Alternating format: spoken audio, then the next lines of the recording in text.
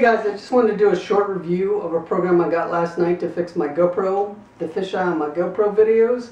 It's called Prodad Defishr. It's about $99. It works really well, but I recommend that you use it selectively. Like don't defish a whole entire video. Look at the segments that you want and defish just those segments, because some things it makes it look much better, some things it makes it look worse. It makes it look weird.